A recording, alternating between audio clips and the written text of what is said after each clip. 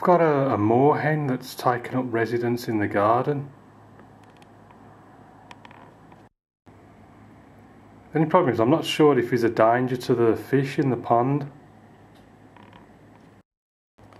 I've checked on the internet and it says they do eat small fish.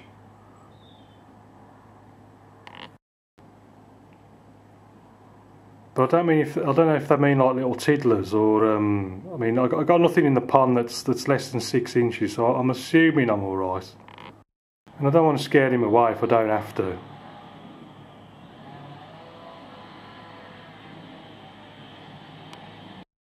There was a heron out there the other day which scarpered as soon as it saw me, and it hasn't been back since. Anyway, back to the painting. This is just clear water using a large hake. I'm just going to make one up today. A bit of raw sienna, alizarin crimson.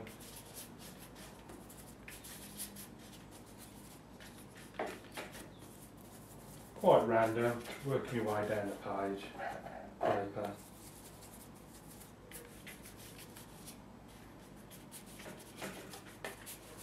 More water.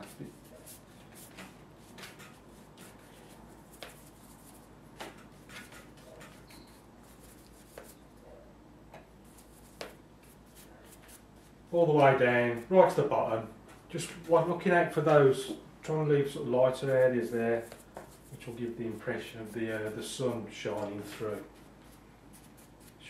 the darkness. Well, it's not going to be dark, but I'll try and darken the edges. The darker the edges, the lighter it appears in the centre. I'm going light red, ultramarine. So just darkening up a bit. Now I'm going to preserve that. I'm being careful. It might look as if I'm sort of whizzing around without a care in the world, but I am sort of trying to keep an eye on these light areas. I'm trying to preserve them. Like I say, the darker I can get the edges, the lighter they'll appear. I'm doing light red, ultramarine, bit of Payne's grey. Went into the green then, didn't mean the yellow rather, didn't mean to do that.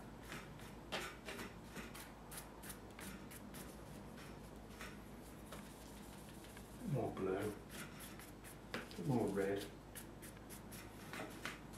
bit of Payne's grey. Almost sort of mixing it on the paper rather than the brush. And you see, I didn't wet it enough really. You can see how it's starting to dry there, so I'm not getting those soft edges.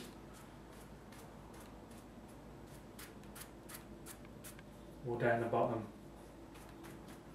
I'm sure I can see how we get on. It'll all work out for the best, I'm sure.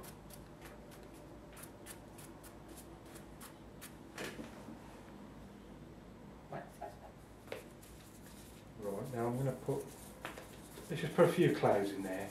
Get in the dark, Payne's grey, alizarin crimson. And I'll just sort of dark clouds, and then those little ones. A few more on this side, and then just darken that a bit more.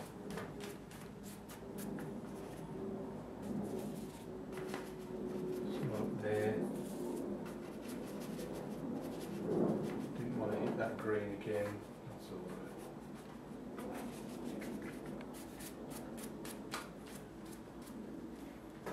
Hang on, I don't want them level like that. I want one like the clouds. You take them a bit higher like that. Something like that. Bit of tissue, few little white clouds in amongst them. On this side, put it there.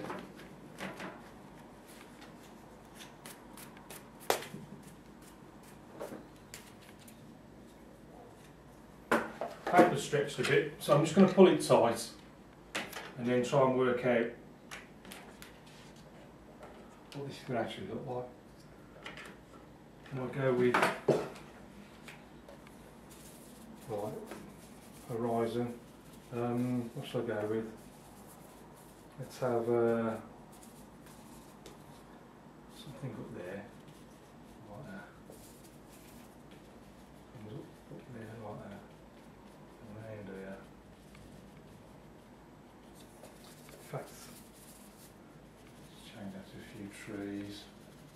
tree line going up there. Darken that a bit. I think something's coming, like some kind of hillside or cliff or something. Coming down there.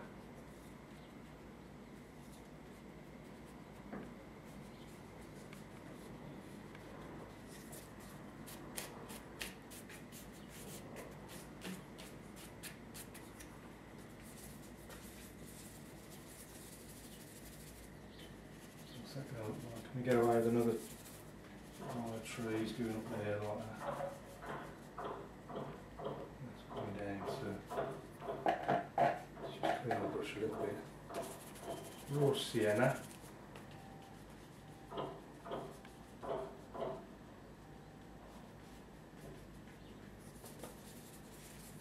Looks a bit boring, that does. Let's stick a few trees on that one as well. So coming down, just flicking it up. So it would have looked better if I'd have done the white light in the sky there. You'd have seen the trees a bit better. That's a worry. You want down there? Bit of burnt umber, ultramarine, maybe alizarin crimson. So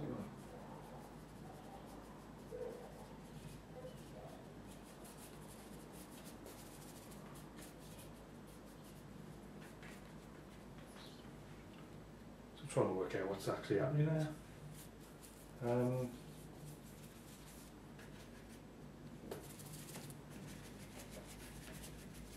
few more trees. What is this? Is this some kind of river or something?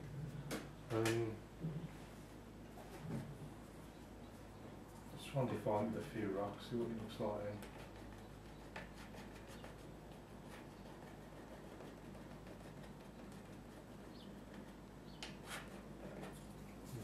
Really easy to overdo. If you overdo it, just paint straight over it like that.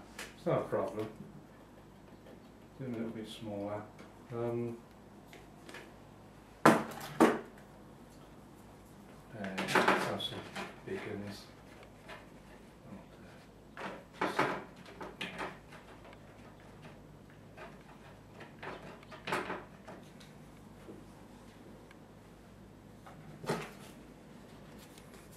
Trees a little bit darker.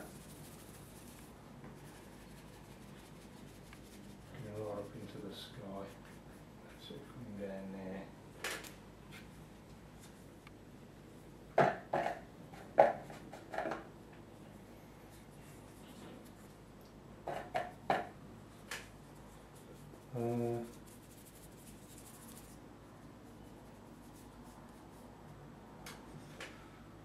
I'm assuming this is some kind of river. I'm not entirely certain, but I'll go with river, I think.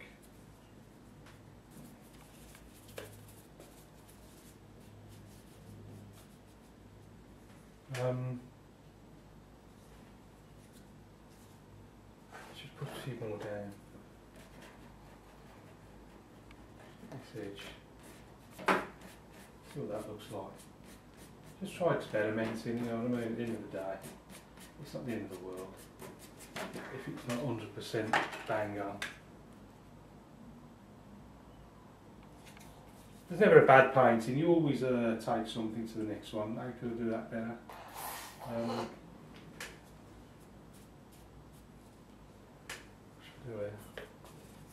Let's just have, it needs something.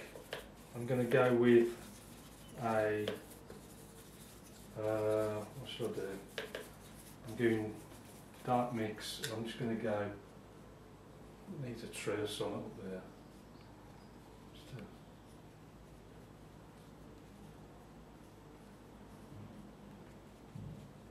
That's it, right in the foreground, bring that right forward. A bit of green on there, a bit of Payne's grey. Just want to, choosing the corner of the brush, just very lightly, just put a few little leaves on it. Just add something there now. Some giving on. Do you want another tree on this side? I don't think so.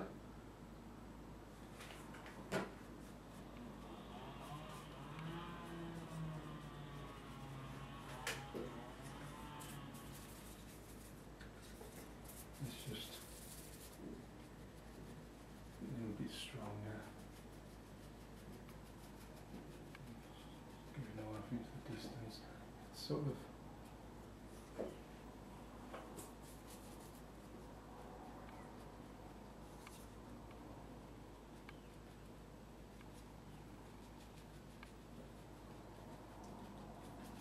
just sort of merge that together because I'm quite sure what's going on there. It's just not.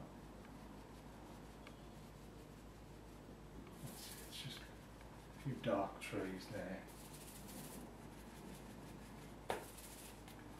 Just lemon yellow, Payne's grey, and the sort of layer of trees going in, just flicking it up.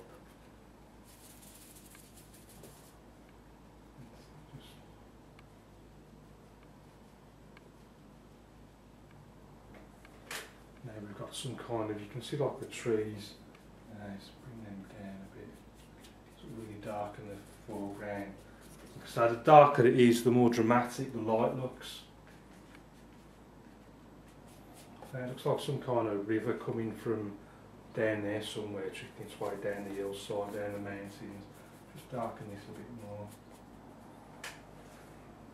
Just a few little rocks.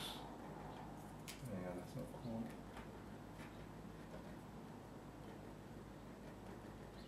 It's quite far away, so I only want to do them tidy. Yeah, I don't like that one. That one isn't working at all. Let's try this one. Well, I'll probably just go a little bit over the top with the rocks. Too many rocks, and then just see which ones I don't like and just paint them out. They're too big, losing the sense of scale.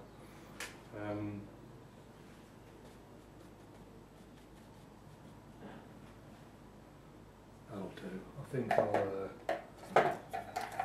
before I go too much, just pull this a little bit tight, it's just slightly stretched.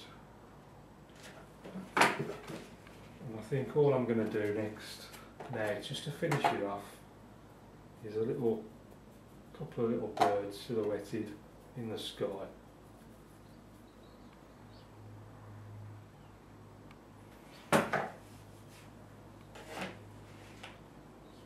Somewhere about there.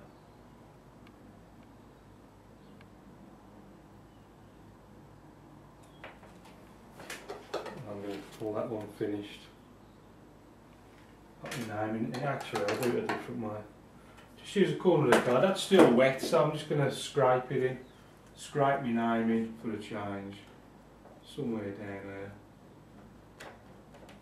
I'm going to call that one finished. So let's have a closer look at it.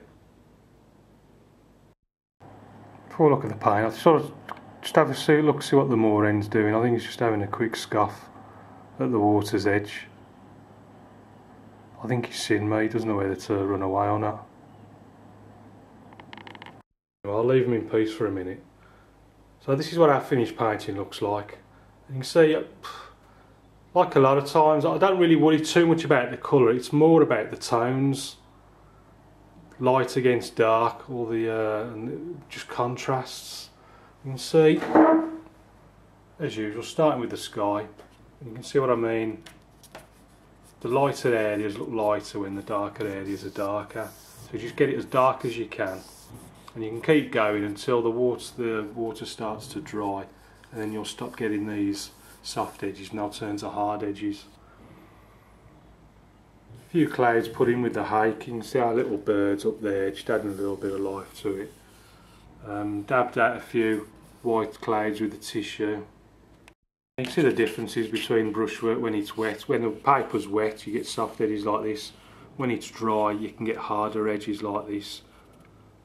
So if you want a sort of well-defined tree line, let the paper dry and then put it in. If you want it softer, make it look as if it's really far away, then put it in just before it dries.